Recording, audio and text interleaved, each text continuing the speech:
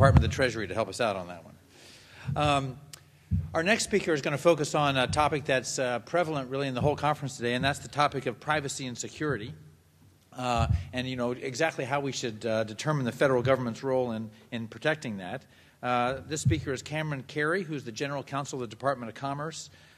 He's had a distinguished career in all aspects of intellectual property, patent reform, also security and privacy, telecommunications and privacy. And he's now acting as, I guess, chair of the Department's Privacy Council. So he's the perfect person to enlighten us on this subject. Mr. Kerry, please join us. Thank you.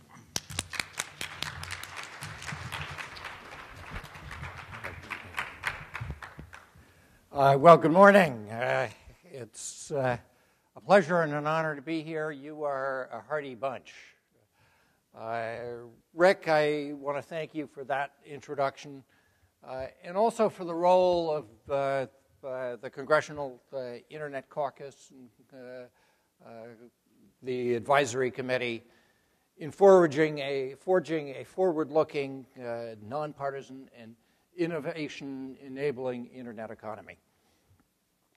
Rick was one of the founders of the caucus, a bipartisan group that included people like Rick Boucher, Pat Leahy, Conrad Burns, beginning a decade plus of dialogue that has enriched the legislative process with laws that have enabled the vital contribution of the Internet to our economy, to our social lives, and to our democracy.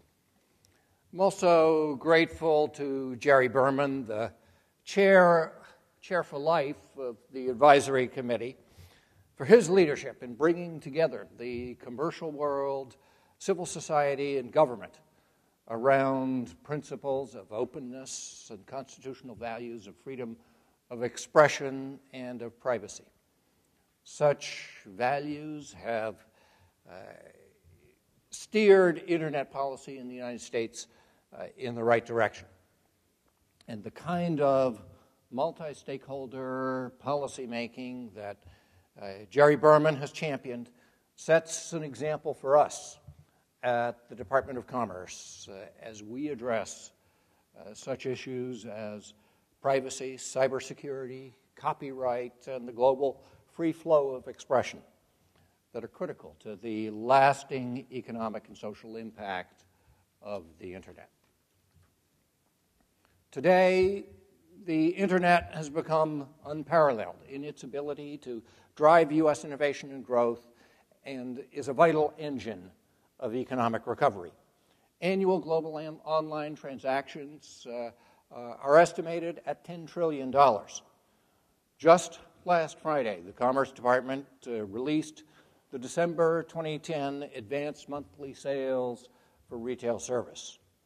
Our report shows that in 2010, online and catalog sales grew at an annual rate of 13.6%, almost double that of other retail sales categories.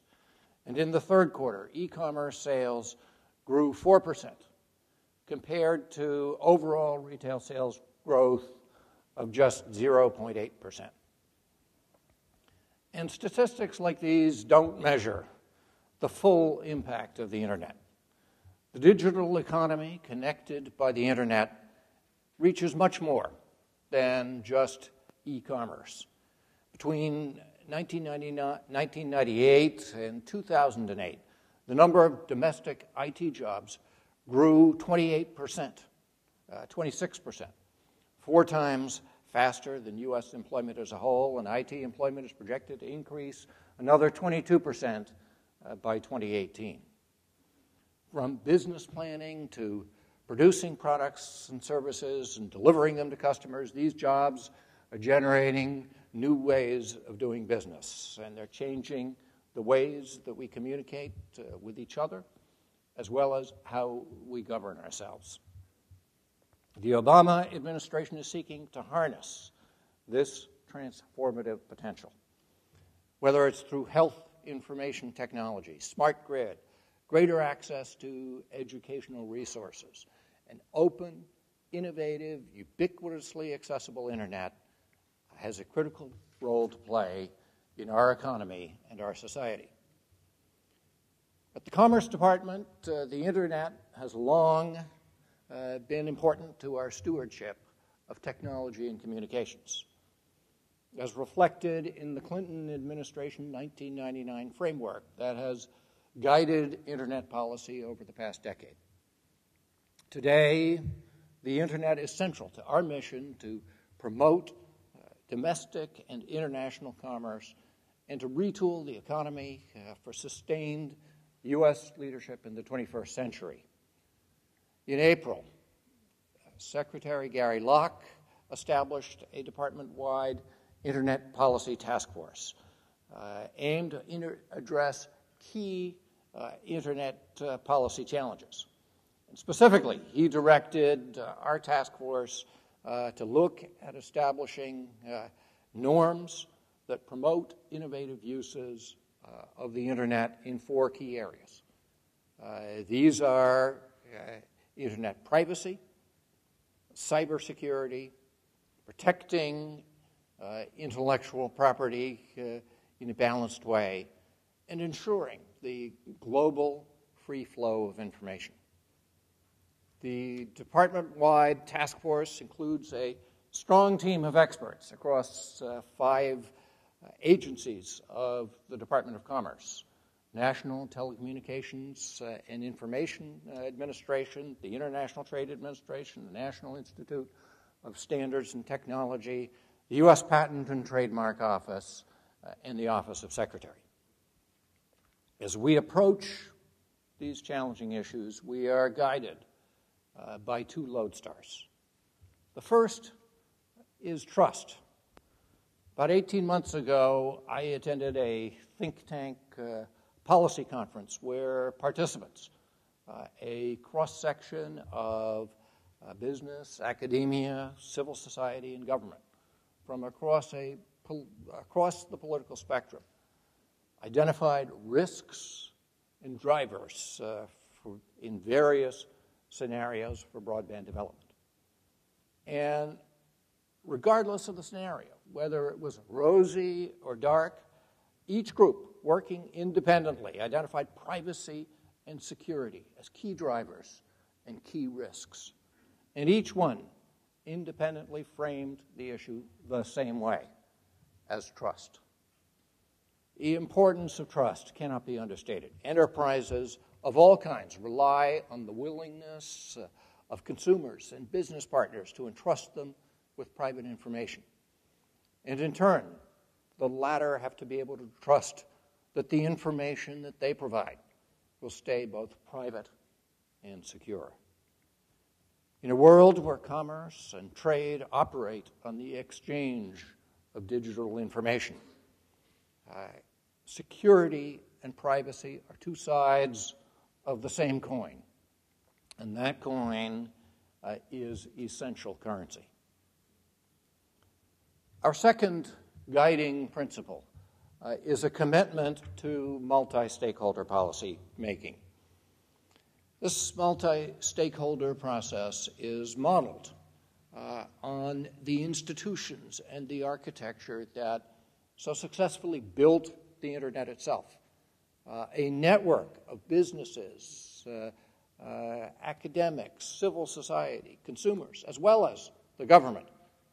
That's the kind of dynamic, diverse, and adaptable regulatory system we believe is needed to keep up with rapidly changing technology and enable the innovation that technology provides.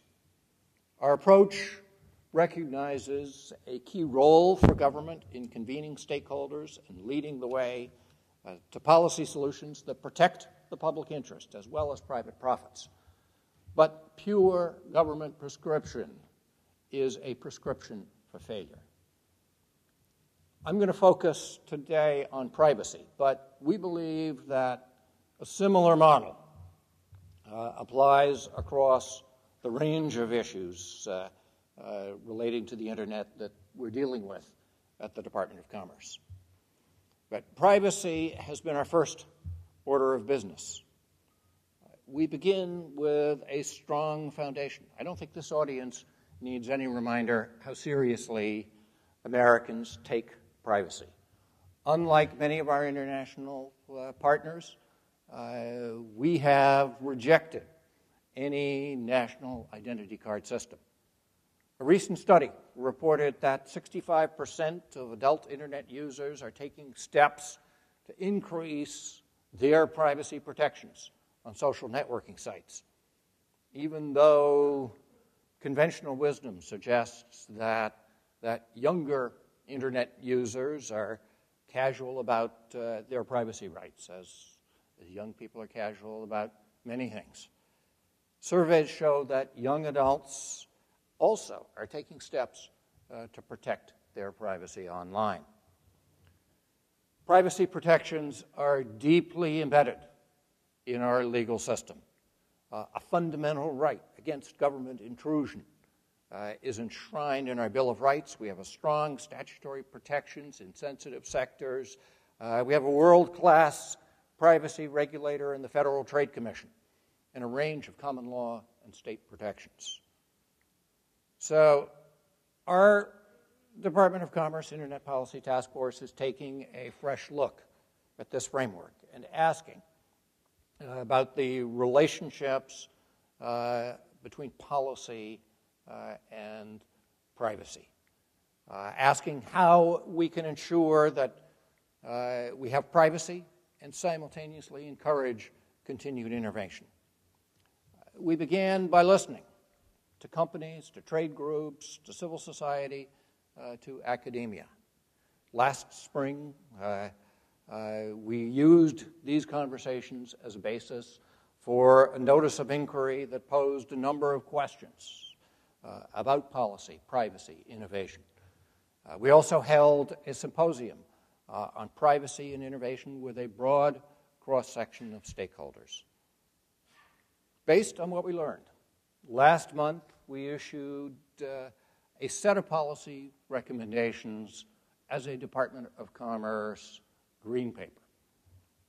We identify it as a green paper not because of its environmental impact, but because it represents green shoots rather than a final statement of policy, like the 1999 framework document that was based on another green paper. Our recommendations and further questions should ripen into an Obama administration white paper. Our goal is to contribute to an administration position on information privacy and internet principles and to advance both the domestic and the global dialogues. Our green paper concludes that the time has come to strengthen our privacy framework. This is an area where there's a lot of convergence of consumer, business, and government interests. Consumers need transparency and control. Businesses need certainty. They need affirmative U.S. leadership internationally, and they need to maintain consumer trust. So here's what we've outlined. First, Americans need a privacy Bill of Rights to ensure that personal data on the internet is protected.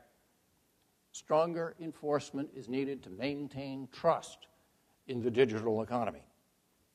To borrow from one of the responses to our notice of inquiry, baseline privacy rights are something consumers want, companies need, and the economy will appreciate.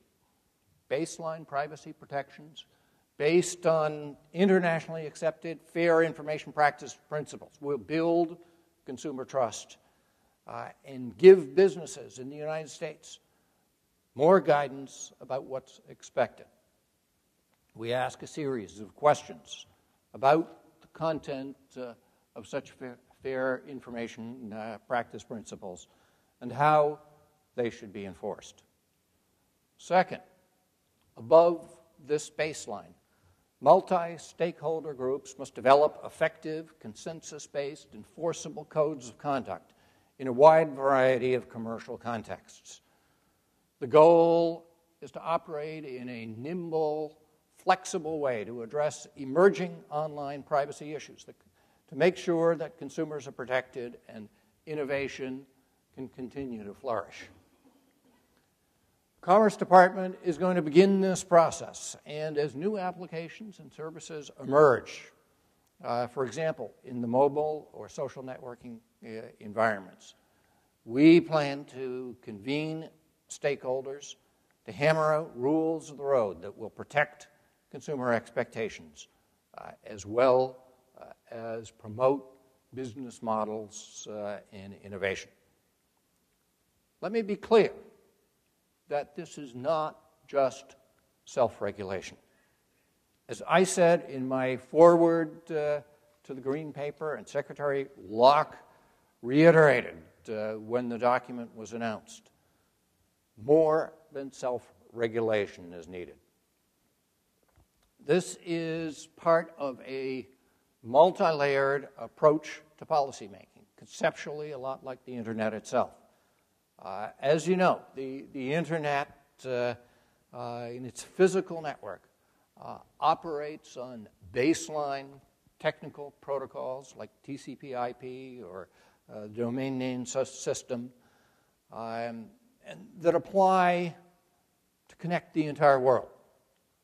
But on top of this network, at the edge, there's a dynamic applications and content layer that enables agile development of innovative services and applications. So when we speak of voluntary enforceable codes, we're talking about a multi-stakeholder process that rides on top of baseline privacy Bill of Rights, a process that can be as flexible, as dynamic as the developing applications and services that it will address. The resulting codes of conduct, developed in response to changing conditions by a consensual process, but enforced at law by the Federal Trade Commission, are the second layer of the multi-layer policymaking model. Industry, consumer groups, civil society, and the United States government all will have important roles to play in ensuring a truly dynamic privacy policy framework.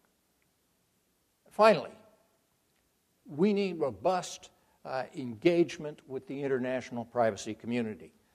The legal and policy framework surrounding the Internet is increasingly complex, both domestically and internationally. In privacy, as in other areas, governments must be able to protect their citizens.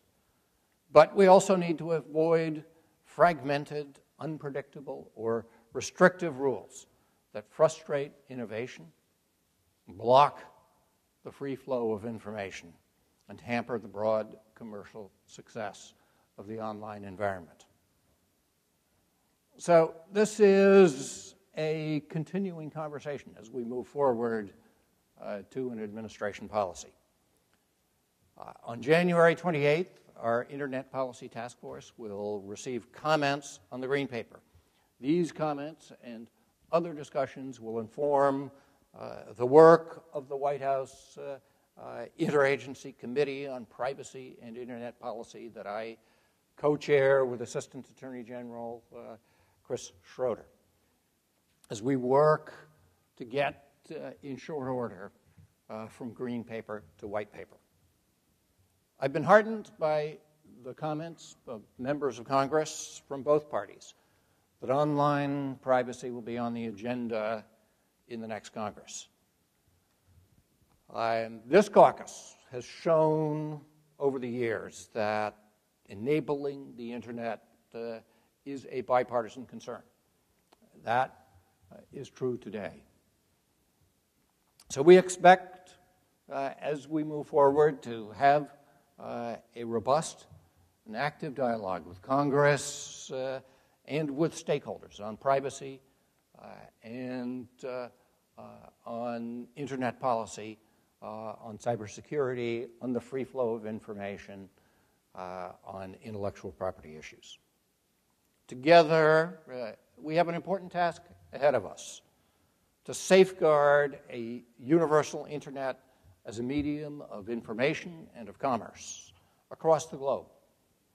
I welcome the dialogue. I thank the Congressional Internet Caucus and the Advisory Committee, and I believe that working together, we are up to that task. Thank you very much. Time for questions. I'm going to move. Yeah. Sure. If you have time. Is there a question or two? I guess Tim's over there with the microphone. People have a question.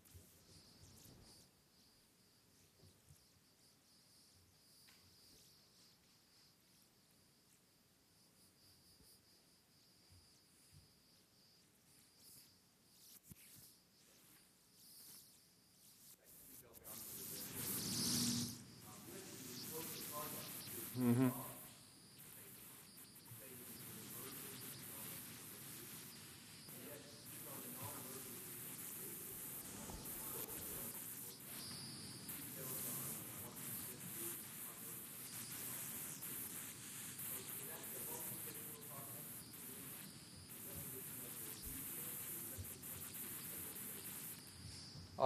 No, I mean, that's a continuing multi-stakeholder process. That's part of the process that we're engaged in the comments that we've put out to address exactly some of the kinds of questions that you have raised, including what the role of the Federal Trade Commission should be in enforcing those. Should it have rulemaking powers? Should it have direct enforcement authority? Should there be legislation? But we do expect, as part of this process, to flesh out the baseline privacy principles, and to answer some of those questions. I also expect that some of the more detailed answers will be part of a multi-stakeholder process as we move forward. Well, I think that may be it. Okay. But we appreciate it very much. Rick, thank you very much. Oh, our pleasure. Okay. Thank you.